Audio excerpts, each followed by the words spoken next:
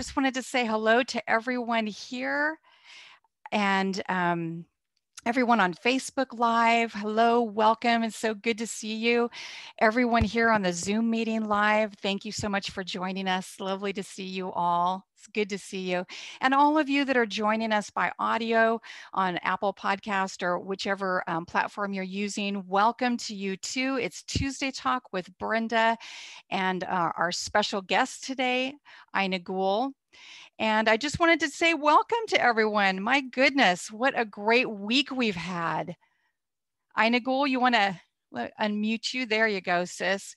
What a great week we've had, right? Yes. Yeah, it's been good. Our doors are going to be closed here at the Zoom meeting. So if you want to jump on really fast, please do that quickly. And then we're going to close our doors and we'll open them up again for our after party. So one of the best things that we have here with the Zooming live here for our Tuesday talk is that we have an after party. And we do that after we're all finished with chatting with our guests. And so everybody's welcome to come on, jump on. If you're watching live stream, just jump on and we will be able to chit chat with you. We turn off the mics, there's no recording, and we just have a nice, fun chat with everybody. And I look forward to having that with you today. So we will do that. Wonderful. All right, let's get started. Aynagul, oh, sister, I am so glad you're here today. I have been wanting to get you here for a while. It's really good. Aynagul, what I'm gonna do real quick is just share a little bit about you, a little bit of your background, and then that way we can just jump right in. And correct me if I say some things wrong. Okay, would you do that for me? Because Yeah. I'm probably gonna slaughter a whole bunch of things. You were born in Kazakhstan, correct? Kazakhstan. Kazakhstan. Okay, good. Well, I didn't do too bad. I thought it was Kazakhstan. Kazakhstan. Okay. And then you were adopted by a family that was involved in adoption ministry, and they adopted you and brought you from that. And this is an amazing story to the United States. And you ended up in Montana, right? Yeah. Okay. And your parents worked in the adoptions ministries.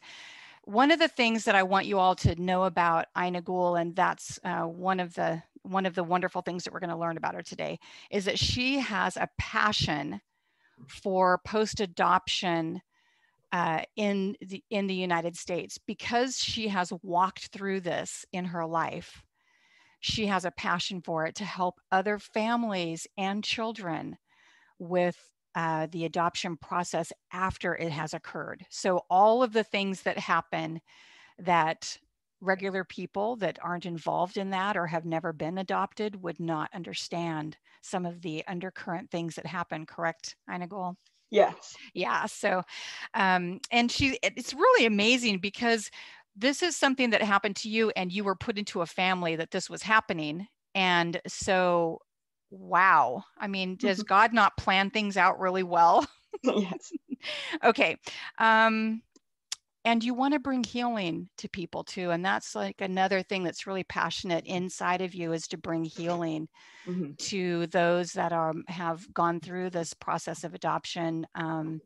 And we're going to get into a few things that are, subjects that are difficult, but sister, the way that you walk it out and the grace that you have, I know that it is just going to be the balm of Gilead upon people today when we talk about the issues that children have, PTSD and trauma, anxiety, things like that, that you deal with on a regular basis, and you are overcoming, and how you're doing that. That's another one of the things I really can't wait for you to talk about. And sister, you are full of music. You are very creative. You write. You write songs, you write poetry, you're writing blogs, you're writing a book, actually. I mean, you're writing a book that is going to be, this is amazing. And you met Jesus when you were really, really, really young, and he He has been your mainstay all of these years and through all of the things that you have gone through. And I'm really looking forward to talking to you a little bit about that. My first question to you, of course, is going to be in a condensed form. How did you start walking this way of seeing Yeshua as your Messiah?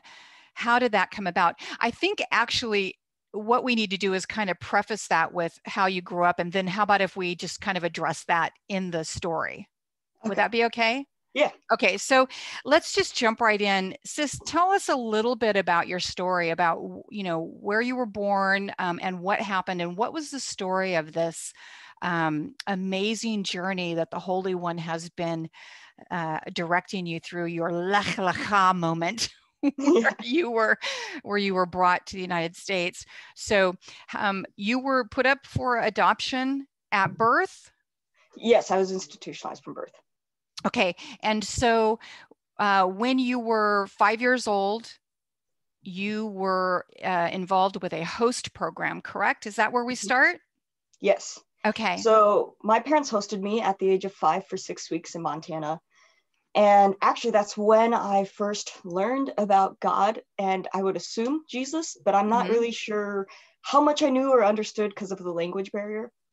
All I remember is that I heard that there was a God that loved me and wanted a relationship with me. Wow. And I was like, sure, totally. And so one of the things that the orphanage director said about me was when I came back, I was just happy, excited. And one of my favorite songs in the orphanage was Jesus Loves Me.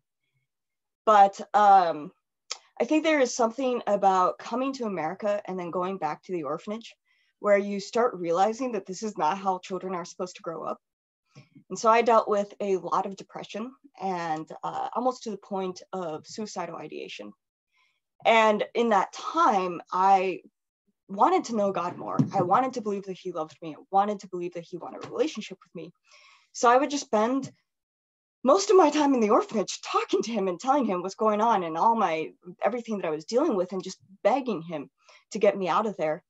And it was really interesting because when I came back to the orphanage, I think there was a lot of resentment at the fact that I got to go to America.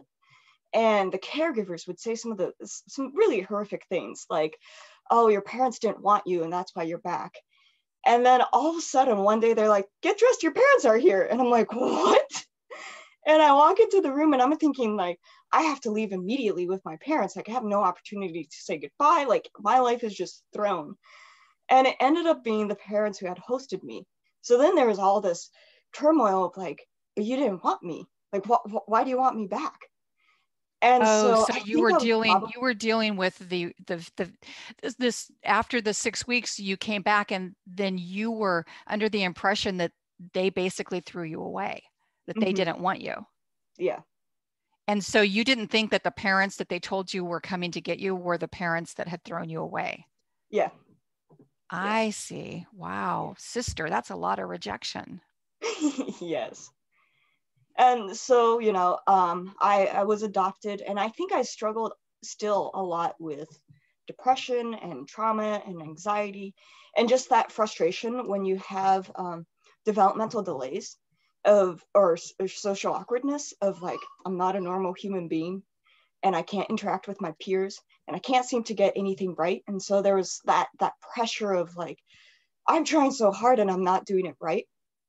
So even then, like I kept praying to God, asking for healing, asking for him to help me through everything that I was experiencing. And then there was also on top of that, my parents ran an adoption ministry. One of the things that they did was they ran their own hosting program. So we saw a lot of families who were hosting and adopting and going through the struggle of adoption. And in some ways, my heart broke for some of the families where it didn't work out, but in other ways, I was just impressed at the families who fought well and who kept their kids and who tried really hard to understand in a time where we didn't really understand about trauma and what all institutionalization does and developmental delays and all that kind of stuff. But anyways, that kind of, I think because I had experienced God in the orphanage, where he was the only person I could talk to, I continued that throughout the rest of my life. And in 7th grade, I ended up doing neurofeedback, and it changed my world. Like, I could start relating to people more. I could start, like, I didn't have as much behavioral issues, and I felt human. It sounds kind of dumb, but I felt human after that. No, that doesn't sound dumb at all. That was so that was when you were in 7th grade. Yeah. So, and in 7th grade, because of course, this is these things are all happening, and there's like no book already written on how to deal with all of these things. And so Yes. your parents are doing the very best that they can and getting through this. But Mm-hmm. then this opportunity for this occurred, which was giving you tools, Yes. helped you to move forward. And that is really fantastic, that even though your parents were doing the best that they could, but they didn't understand, of course, how could they? They didn't know. Offering this to you was Mm-hmm. something that changed your life. I wanted to, real quick before you move on, I wanted to say that you were telling me a little bit about the story of when your parents came to get you. The whole time after you were sent back to the orphanage, when you were in the United States for 6 weeks and then you were sent back to the orphanage, the whole time that was going on, how long was that? Was that about a year? I think it might have been, I think it was around 6 months. About Actually. 6 months. So for those Yes. 6 months, you were under the impression that you'd been rejected, that that was not going to be your family, that your family had decided that they didn't want you, and you were going through that trauma, that survival, and trying to survive during that time period. And Yes. for some reason, that just really hit me, that was during that time. It was like, I saw it kind of like how when Joseph was ripped out of Potiphar's house and thrown into the dungeon, it's like he gets this relief of having um, this time period where he could actually function, and he's Mm-hmm. incorporated into this family, and then something turns around, and then he gets thrown into the pit. Mm-hmm. And I just see that this, even though this was the most difficult of all, and I don't even know how you survived it, I really don't, but God had a plan. And I keep hearing Joseph say to his brothers, I know that you meant this for harm, but God meant this for good. I keep seeing that in you. Like you just saying, yeah, Yeah. yeah, I know that you meant this for harm. The workers at the orphanage were very cruel. Mm-hmm. And I'm sorry for that. But uh God meant it for good, and he strengthened you. And I truly see this like a Joseph story where he was strengthening you. He was teaching you the grit that you're made of. This is the Mm-hmm. soil that you're made of. This is the same soil that formed Abraham, Mm-hmm. Isaac, Jacob, Yeshua. This is the same soil. And Yeah. that's what's in you, sister. And so I'm sorry, but I just had to let you know that this is like rolling over me. I appreciate the interruption. But Yeah. okay, so 7th grade, you all of a sudden you're given these tools, Mm-hmm. and now things are starting to click, like the developmental delays. All of a sudden you're figuring out how to function a little bit better. Okay, Yes. go. Yes.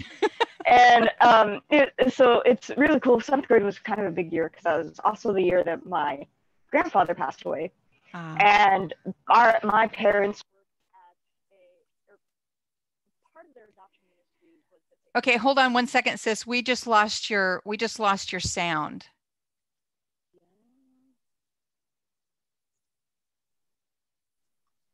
Can you hear me? No,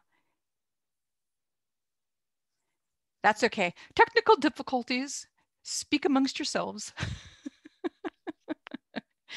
Eh, while Aynagul is getting that taken care of, I just wanted to say thanks again for everyone listening on Facebook Live and also on the podcast. And we will get this uh, sound issue. Oh, I think we're back. Yay! Nope, still can't hear you. Okay.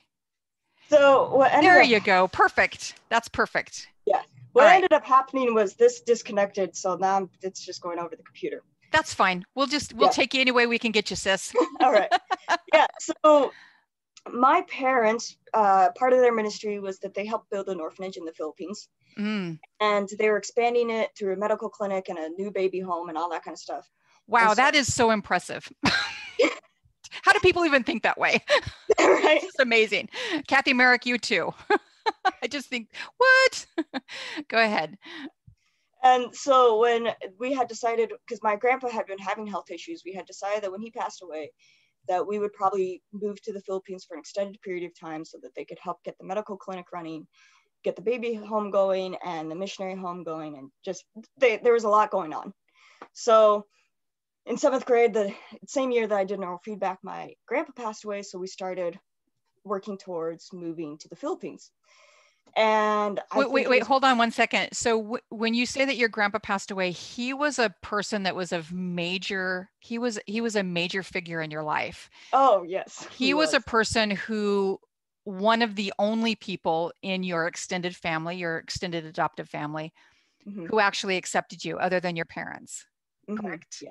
So his passing was very, it was very traumatic for you. And it was also, it was the loss of someone who actually accepted you for exactly who you were. Is that correct? Yes. I don't want to put words in your mouth, but I just. Oh, no. Yeah, it was extremely difficult for me for that reason. Okay. So then that suffering of that loss was something that it spurred something within you. And then your parents, you went with your parents to the Philippines. Well, before that, I think there was this double loss of like, so my grandfather is dead and he was someone that I connected well with. Two, there was also the fact that I was supposed to visit him like 2 weeks before he passed away. It didn't end up happening. And I hadn't seen him for like 2 years before that. But then there was also that other layer of like, now we're going to start moving towards the Philippines. And I didn't want to go to the Philippines. Everyone else thought it was a great idea. And I'm like, I like Montana. But I think my parents had spent a year going back and forth to the Philippines, getting things ready. And about a month before we were supposed to leave, I was at youth group and it was a game night, and I don't like game nights, but thankfully, as an introvert, I just don't like game nights. Thankfully, they would do this thing where they would just have videos playing and music videos playing. So I decided to be in the atrium, watch the music videos, and just kind of talk to God and be like, I'm not ready for this, and I don't want to do this. And it was really interesting because another fight that I'd been having with God for most of my life was, why do I want to be a social worker? Like, what is the point of being a social worker? I have this desire and it's so strong within me, but all I can think of is I'm going to go into broken homes and it's not going to make a difference. Like, there's so many broken homes. And like, how am I supposed to make a difference? Like, I'm broken myself. I can't even figure out how to have a normal interaction with another human being, kind of thing. And so I'm like processing this with God and really just pouring my heart out. And the song Follow You by Leland starts playing. And in the music video, there's someone on there that looked exactly like the on-site director of the orphanage in the Philippines. And I'd gone there previously with my parents. And all of a sudden I start remembering like how much I love the Philippines, the food and the people and the culture. And I was like, okay, so maybe it won't be so bad. But then it gets to the chorus and it says, I'll follow you into the homes of the broken. I'll follow you into the world. And I'm just like, you're throwing my words back at me, God. I have goosebumps. Okay. Does everybody have goosebumps? I mean, seriously, I have goosey bumps all over me when you said that. So the song was actually like your cry out to God, and he's saying those words right back to you in the song. And at this time, you were 17, correct? I was 16 at that time. You were 16? Okay. Yeah. And so then the next line is, meet the needs of the poor and the needy, God. I'll follow you into the world. And all of a sudden I realized I'm not the one meeting the needs. He's the one meeting the needs. I don't have to be perfect. I don't have to have it together. I don't have to, like, it's okay that I have trauma and I have issues and all that kind of stuff. So at that point in time, I was like, okay, well, I'm going to go to the Philippines and I'm going to give it my all. I'm going to support my parents' ministry and I'm going to do whatever God calls me to. And I kind of call it my moment of dedication, because I realized I could do whatever God called me to, because he called me to it. And I didn't have to be held back by my human nature. Oh my gosh. So, Can I just say, this is 16 years old. You're saying this to the Holy One. It's like, this is so beautiful, Aynagul. You are such a treasure. At yeah. 16 years old, you're like, I can do this because God told me that this is what I'm going to do and this is what I'm going to do. And by the way, you have been talking to him and having relationship with him since you were just very, very young, 5 years old. Mm-hmm. And you're walking through this whole thing, and then this huge change is happening, which anyone who has dealt with anyone who has trauma or anxieties or any of those things, you know that a lot of change is not a good thing. Mm-hmm. And here you are picking up your life and moving to the Philippines, and you're being like, okay, I can do this because God's called me to this. And the fact that you saw in yourself the destiny of where he's going to take you for the years to come. I Mm-hmm. just think that that's so beautiful. That's again like a Joseph story, again like a visionary. Like you are seeing visions of what God's going to be doing. And at 16, if you told people, they'd probably go, right, really? You're 16. Mm-hmm. But that's how that is how he's equipped you. That's the Mm-hmm. stuff that you're made of. That at Yeah. 16, you have this life goal and you know what he's going to do for you, in you, through you, to the people, and how things are going to change because of that. But you Mm-hmm. also know at the age of 16 that it's God that's doing it, not you. Mm-hmm. I Yeah. love that you said you don't have to be perfect. You can have trauma, you can have issues, you can be a regular person, you can be dealing with things, Mm-hmm.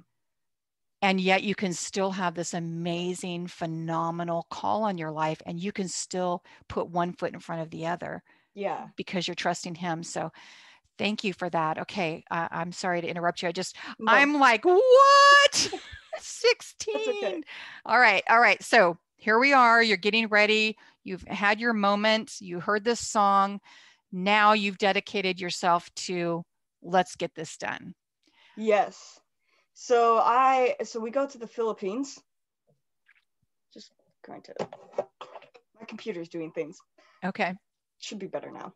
Um, so then I was like, okay, so we moved to the Philippines, and I have to say, the Philippines is probably one of my most difficult years of my life. I ended up getting stress-induced shingles at the age of 16. Not very normal.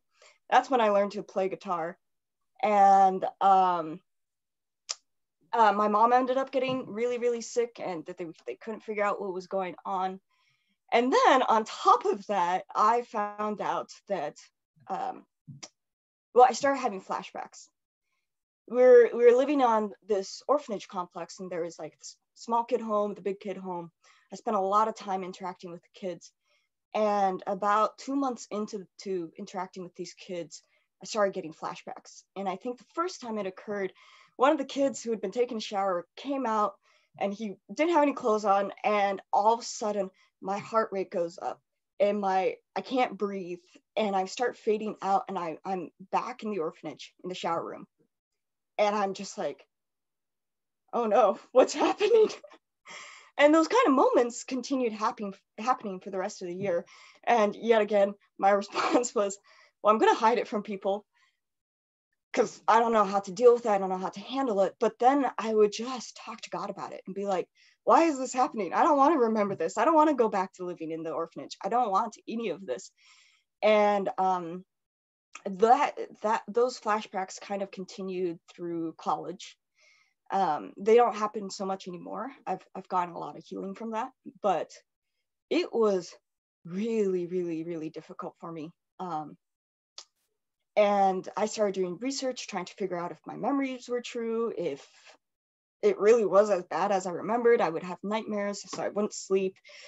And in the midst of all of that, though, because I think God wanted me to face and deal with my trauma, But in the midst of all of that, it was just this huge blessing of being in a community of people who just love to laugh and who love to have Sing. fun and eat food and all these kind of things. Like the Philippines, I love the Philippines. I love the people there. And like, it's so weird because before this time, I hadn't realized that when you start loving someone, your love just expands and expands and expands. There's no like limit to love. And so as I got to know these people and love them and really love my parents and rejoice in the fact that like our home life was very different in the Philippines than it was in America. And we were growing closer as a family because we were all dealing with culture shock together, and we were all dealing with being in a new country together and dealing with, you know, my mom being sick together. And but in the midst of that, I got to this point where I was really growing and connecting with caregivers and kids and the Filipino culture and you know, everyone else who worked there. And I started noticing that they would come to me all the time asking for prayer requests. And I'm like, that's cool. I enjoy praying. I pray all the time. But then finally I was just like, man, they're asking me for a lot of prayer requests. So I went to one of the caregivers and I was like, hey, so why do people ask me for prayer? And she said, oh, well, it's because God hears you. And I'm just like, no, God hears everyone. And I'm thinking, oh, this is your Catholic background. And so I decided, I'd already been trying to learn Tagalog because it's just a way to respect and honor someone, is to learn the language that they're most comfortable with. Okay, hold on right there a minute. hold on. Stop the presses. Okay. You're 16 years old and you decide, I need to honor these people. I'm in their culture. I need to honor these people. I'm going to learn their language. Yeah. What you just said just struck me. So it's like, here we are, like Aleph, Bet, you know, we're trying to learn. Sister, you said it's a way to respect and honor a person is to meet them where they are. That's what God does with us. That's what Yeshua does with us. He meets us right where we are. He doesn't require us to come up to where he's at. He meets us where we are. And again, the Joseph story. I'm sorry. There you go. That's exactly what you did. And so you decided at the age of 16, were you 17 at this time? Yeah, I think so. Okay, I was about you're 17. Okay, because you're an older woman now. So at 17, you decided to learn a new language. Yeah. And you did. Well, mostly. I mean, the Philippines is weird because most people speak English, and you can get away with it. You don't actually know if they're comprehending your English, but you That's okay. I deal with that all the time. Yeah, you can do that. But we were taking classes at school, Tagalog classes at school, and my sister was learning Tagalog, and I was learning Tagalog, and I was having a lot of fun learning language. Like, they just love it when you ask them, what does that mean? What does this mean? How do you say this? So I decided to learn even more, and really specifically for the purpose of praying, because there's an idiom in the Philippines. It's I have a nosebleed, which means you're speaking so much English, I don't understand what you're saying. And prayer is one of the quickest ways to give them a nosebleed. So I decided to learn Tagalog, and specifically how they pray in Tagalog, because they have a very different prayer culture as well. They're a lot more thankful than we are as Americans in their prayer life. Wow, that's beautiful. And then like learning the names that they use for God to show reverence to God, and using those in my prayer life with them. But then we also did Bible study. I had to do a Bible study for my Bible study methods class anyways, so I did it with them. And we were talking about faith and works and prayer, and just like building that, like, God wants personal relationship with you guys, and you don't need a mediator, someone who seems better at this God thing than you are, in order to have relationship with God. So that was pretty neat and pretty cool. Wow. That's amazing that you were able to do that. And I love the fact that you weren't saying, well, you guys just need to learn better English. You were saying, I just need to learn Tagalog. That's how we're going to deal with this situation. Yeah. And again, you were able to show your community how to get to God, how to get to Him, how Mhm. to you revealed Yeshua to them, Mhm. and that they can come to Him on their own, that they don't have to come through you. Mhm. Yeah. And that is just really beautiful. And so here you are, you're learning all of this. God is speaking to you. You're growing in your faith. You're growing in your family's growing and doing well. Mhm. And so what is the next thing that happens while you're in the Philippines? Um, well, I think like the the really only end to, unless I can't remember, but my mom got pretty sick and they were going to doctor after doctor after doctor, not figuring out what was going on. So we ended up leaving and going home. Um, and actually, it's really interesting because the next year at school in Montana, we were going through, so we did humanities classes. I was classical Christian education. And we were doing medieval humanities. So we're reading church history, all that kind of stuff. And we're reading Leviticus and Hebrews and all this kind of stuff. And it was really interesting because as this new person who really wants to dedicate myself to God, I really enjoyed everything that we learned in humanities. And my teacher was a profound man of God. And at one point in time, he said, we're reading through Leviticus and we're talking about the separation of the laws.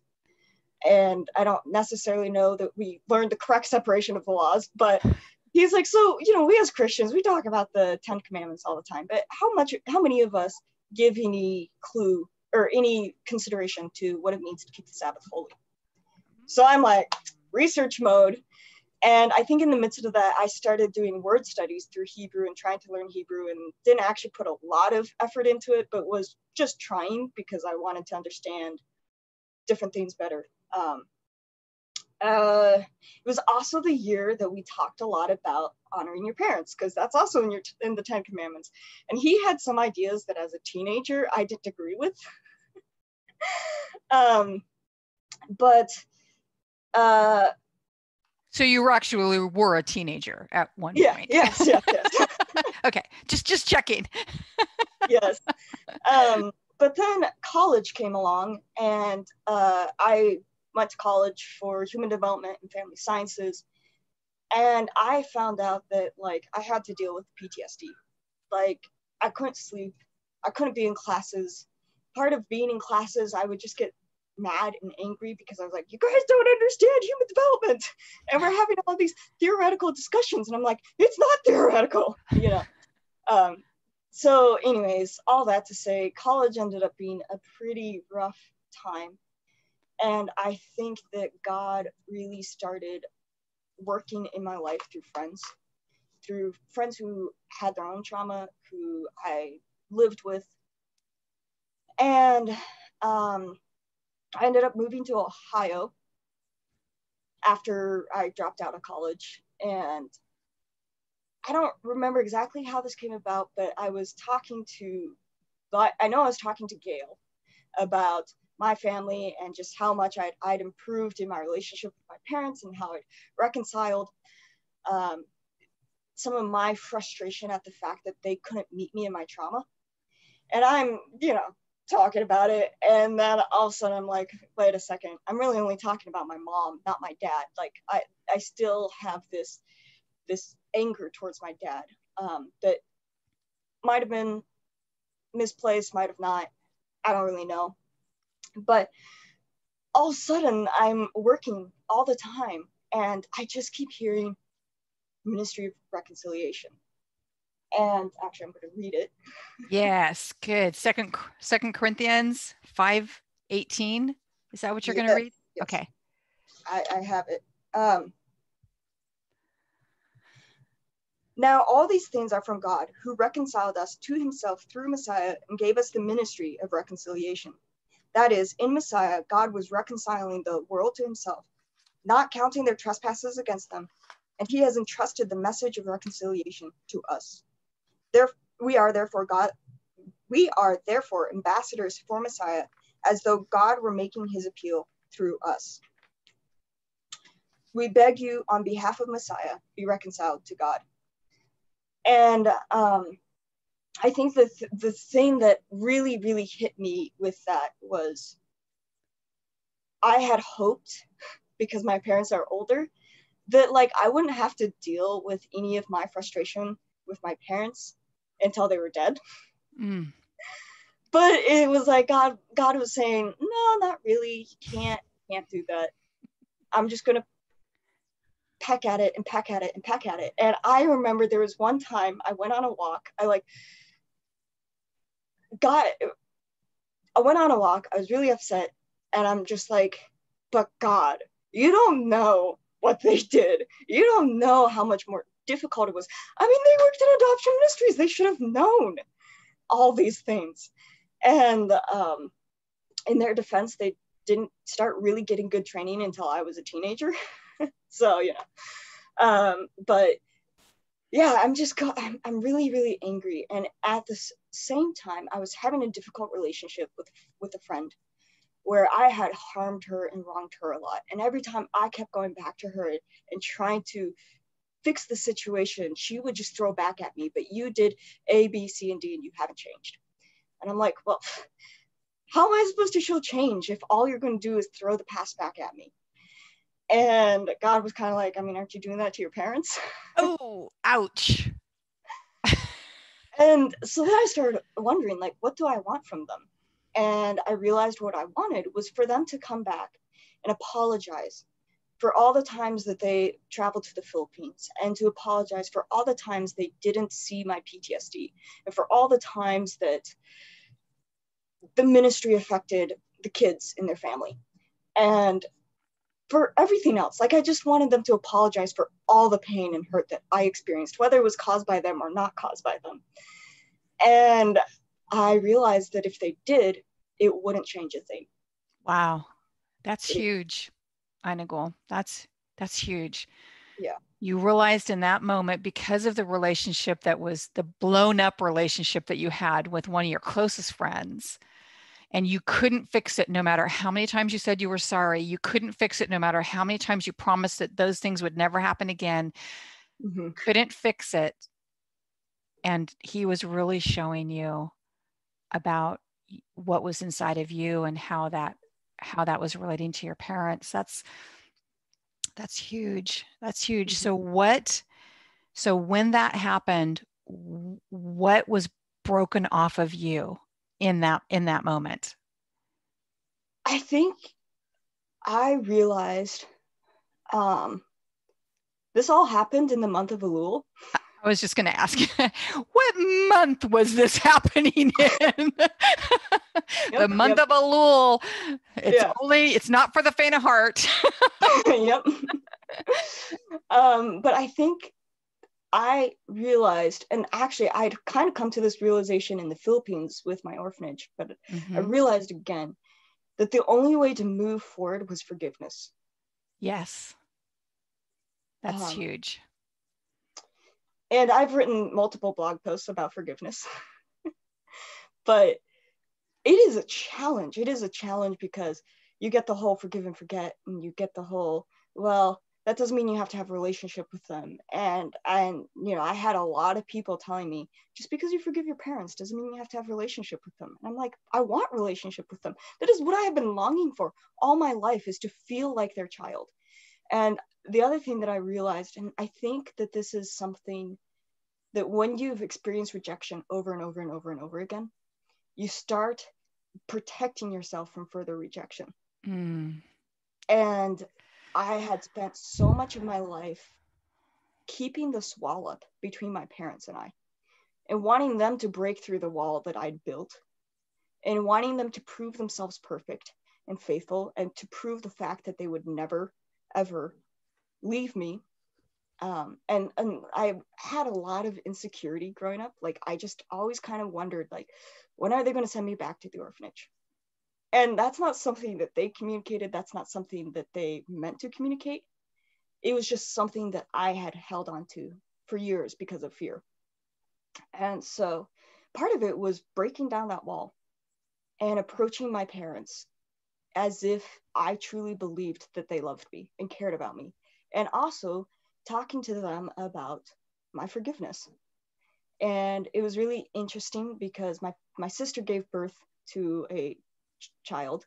And so I came back to Montana for that. And I ended up living with my parents, and we had an exceptional time because I was willing to be vulnerable with them. I was willing to serve them, help them, have a relationship with them, talk about the tough things. And we talked a little bit even about their own trauma and just how some of their trauma pours into raising kids. I mean, yeah. So. Wow, that is so beautiful. It's such a full circle again with the Joseph story. You know, the reconciliation of Joseph and Jacob, and all of the, you know, that story is reflected in what you went through, because with Joseph and Jacob, there was trauma on both sides. I mean, Jacob was totally traumatized, as was Joseph, but there was the reconciliation that happened. And can you imagine the conversations that they had? Mm-hmm. You know, why, Dad, why did you send me out? You knew that the brothers were after me. Why did you send Yeah. me out alone? You know, why didn't you protect me? Yeah. I mean, just those types of questions. And you, sister, you went into your family with this attitude of, Father, bring reconciliation. This is truly your life scripture, this second Corinthians, this ministry of reconciliation. I really do believe, I mean, not the only thing that you'll ever be doing, but I really do believe that you've gotten a verse that kind of encapsulates what all of this, the meaning behind all of this is, because you can reach out from this vulnerable place, from this place of actually experiencing it and continuing to working towards health and working towards wholeness and working towards having the fractured pieces brought back together, which we all are, but you're doing it in such an interesting, unique way. But you're not waiting until you're fixed before you go out and begin that reconciliation with others. And that's what you did with your parents. You gathered them into this process. It's like the anointing that's over you for reconciliation. When you opened your arms to your parents, it's like the letter, you know, the letter Aleph, which is like two arms reaching around and connecting to you, right? That's what you did with your parents. You reached out, reached around, and you connected them to you, and forgave them. And what does I mean, forgiveness is so huge, and we overlook it so often, but it's life changing. And I can't think of the scripture right now, but I think it's in. I won't even say where I think it is. And it says that it was in John, when Yeshua came back after he resurrected, and he came back and he breathed his breath upon his disciples, and then he told them, forgive. And I thought that's a really interesting thing for him to say. He's breathing his breath upon them. He's releasing the Ruach HaKodesh upon his disciples. And the first thing he says is forgive. Because if you forgive, they're forgiven. If you hold on, they're not. Yeah. And in your wisdom, truly, you're a sage. In your wisdom, you were able to see that forgiveness was something that you had to pour out upon your parents in order for them to be set free so that they could move forward, which is exactly what was happening with your friend. Right? Yeah. Interesting. Sister? Yeah, it's two comments. So one, like not being able to receive the forgiveness from my friend was just crippling. And eventually we got to a point where I was like, okay, I'm not going to wait around for the forgiveness. Mm-hmm. Like, Mm-hmm. you're welcome to live in your prison. Mm-hmm. But two, one of the things that I realized in the process of forgiveness is that oftentimes we don't give forgiveness because we want the person who harmed us to heal us. And healing doesn't come from other people. Healing comes from God. And you have to surrender to God, to that healing in his timing, in the way that he wants to work it out, because he's saying that he's making all things new. Yeah. Okay. We all need a nap now, right? We all just I need to get my pillow. I need a nap now. That is so true. That's precious. Can we take a moment right now, Mm-hmm. in the midst of all of this? You have a song Mm-hmm. Yeah. that you wrote that the Holy One spoke life to you in and through this, and I would love for you to. I need more tissues. I would love for you. Are you comfortable with that? Singing Yeah. that song? Okay. That's great. I Hey, apologize if the hey, audio is bad. oh no, just that's fine. We'll like I said, we'll take you any way we can get you. If you're on Facebook, will you give us a thumbs up and let us know that that this touched your heart too? Chit chat amongst yourselves there on Facebook. Aynagul is going to jump on Facebook after we're done here, and she will be chatting with you. So please ask her questions, and she'll be in the Facebook Live group after. And please remember that you can jump on and join us for the Zoom after party when we're finished here. If you are watching on a replay, please let us know. Just make a little note and say, hey, replay. Let us know that you're here. We want to know that you've been touched by this too. And for all of you listening on audio, thank you so much. Aynagul, are you good? You ready to go? All right, we're in for a Yes. big treat here. I come to the fountain of living water, to drink deep from this well, to drink deep from this well. I come to find rest from my sorrows, and to trade them for joy, and to trade them for joy.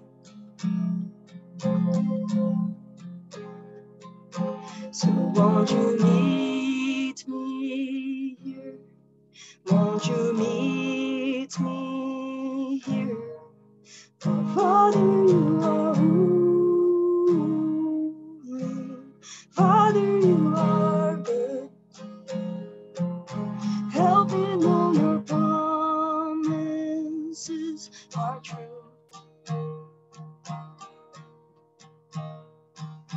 And Father, you are constant. Father, you do care. Help me learn to trust your word.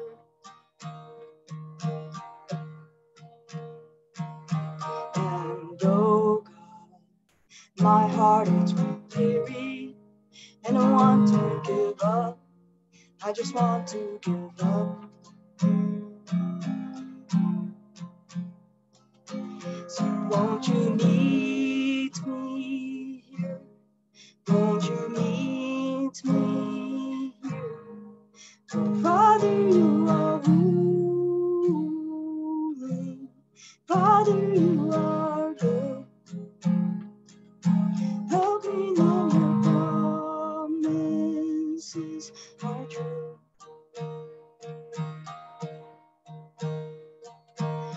Father, you are constant. Father, you do care. Help me learn to trust your word. So I come to the fountain of living water, to drink deep from this well, to drink deep from this well.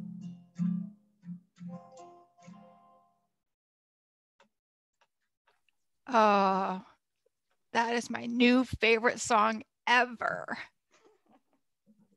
Aynagul, thank you so much. That's so, so beautiful, so precious. And you said that you would post the words to that song in the Facebook group. We'll also post that in the community pages. And you know, we have our community pages now that is kind of mimicking our Facebook group. So if you're not on Facebook, of course, you can always jump in there. And thank you so much. That is beautiful. Um, that song just pierced me. That is so precious. You're asking to come to the fountain where you can drink deeply from his well. And that's the place of wholeness. That's the place of total forgiveness. That's the place of healing. I love what you said. I just want to go over it again. I love what you said about that sometimes we think that when somebody apologizes to us, that the healing will come from that person in the wound that they have inflicted upon us. And the revelation that the Holy One gave you was that he's the only one that can bring healing. Mm-hmm. That the forgiveness, us forgiving others, even when they don't apologize, us forgiving them, which means that we are not holding them. We're no longer holding them accountable. We're no longer demanding that there is a retribution. We're letting it go, and we're trusting that God will deal with it the way that he does in his justice. Mm-hmm. It doesn't mean that it didn't happen. It doesn't mean that it wasn't hurtful, harmful, terrifying, traumatizing. It doesn't mean any of that. It's not saying that it didn't happen. It's saying that you're trusting God to be the one who brings about the healing in your life and in their life, and that he will deal with it the way that he deals with it justly. Yeah. And bringing about life from the midst of it. Yeah. Aynagul, you are a wise woman, and I'm so delighted that you shared your story with us. So delighted that you opened yourself up and became vulnerable and let us just come in just for these few minutes to see you know, where you are and who you are.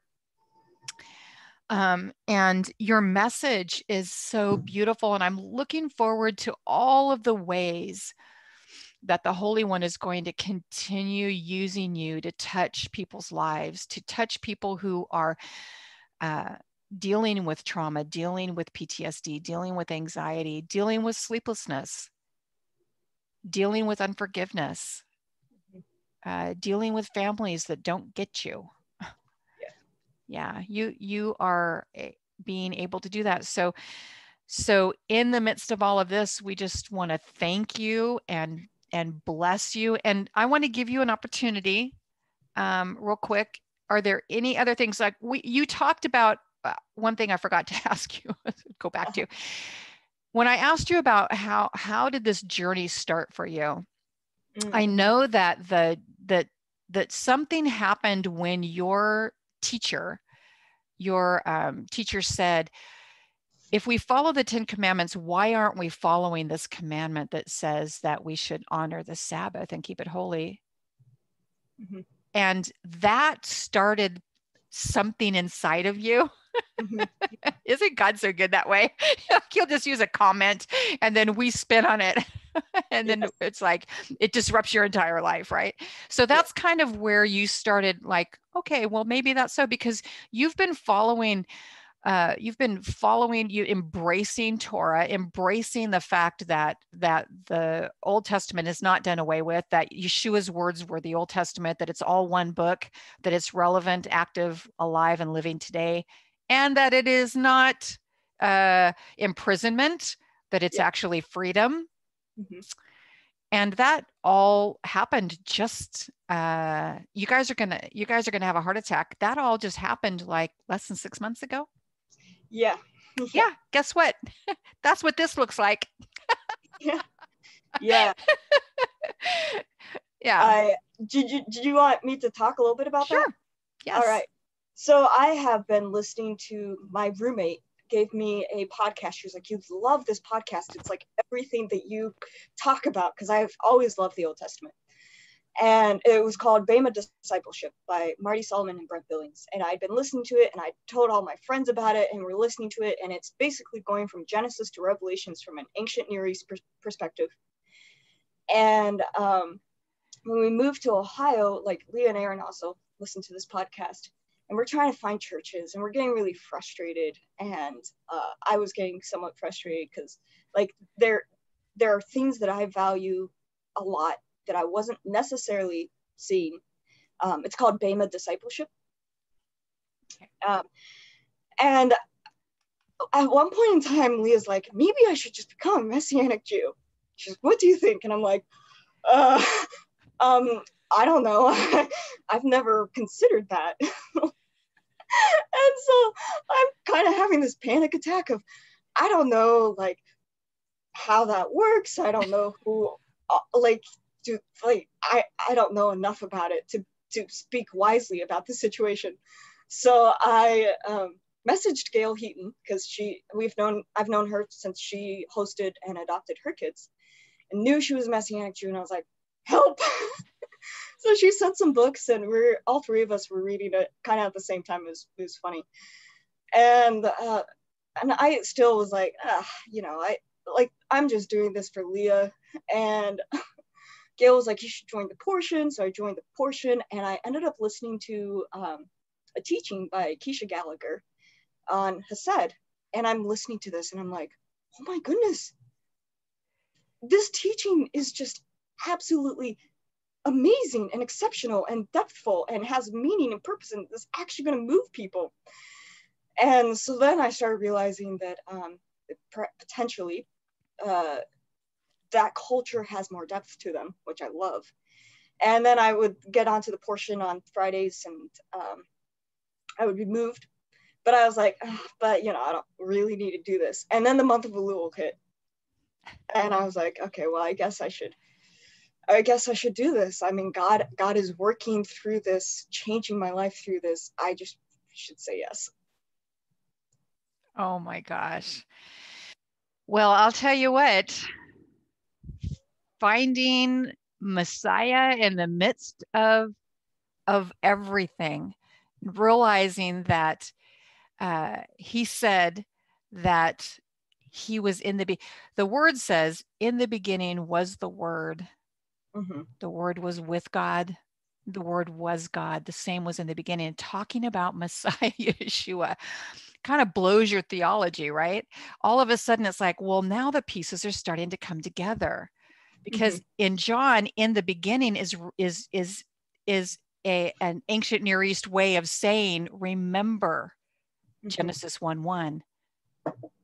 In the beginning, God created. And so it's really phenomenal how he is drawing and calling us to step up and to begin recognizing who he really is. And it's not that there's, all of us have a different path to get to where we're at right now. We were all walking through our past to get to where we are right now. Mm-hmm. There's no condemnation. There's no, you're wrong. It's not, none of that's going on. It's all just a journey to get us where we are right now. Yeah. And he really wants us to embrace him and he wants us to embrace his word, complete his total word. And there's no fear in that. And I see that in you, that you weren't afraid. You weren't afraid to embrace him. Yeah. And you didn't feel that you were going into legalism, because that's one of many people's biggest fears. I don't want to go into legalism. I don't want to start putting things on myself that are going to, weigh me down and imprison me. On the contrary, we're learning how to be free, how to be set free. Yeah. Oh, that's amazing. I bet you all thought that she'd been studying this Torah for a long time. Guess what? She has been. She just wasn't calling it that, but that's okay. he's been drawing you, and he will continue drawing you. And we just want to thank you. We're going to have people asking questions. And like I said, Aynagul is going to be able to jump on Facebook after we're done with our after party. And we're going to complete our session here. And Aynagul, thank you so much. And by the way, everybody, her name is Aynagul. Like she told me and like school, ghoul. So Aynagul, correct? Yes. I'm glad that I asked you that, because it would be horrible if I just told everybody to say your name wrong. But Aynagul, beautiful name. And thank you, sister, so much for coming on and being vulnerable and sharing with us, giving us your story. And we just want to thank everybody who's listening on podcast and through Facebook Live and in the Zoom. We want to thank you and encourage you, jump on, come and see us, spend some time with us. I'm going to release everybody I'm going to ask everybody on Facebook Live to jump onto the Zoom now, and let's have an after party. And I just want to thank you all very much. Thank you, Aynagul, especially for that song, sharing with us that song that you wrote from your heart to him. And it's going to be reverberating in my mind. Take me to the fountain where I can drink deeply of you. Thank you so much. All right. Be blessed, everybody. We'll see you next Tuesday. Take care. Jump on the Zoom meeting, and we will be talking with you soon.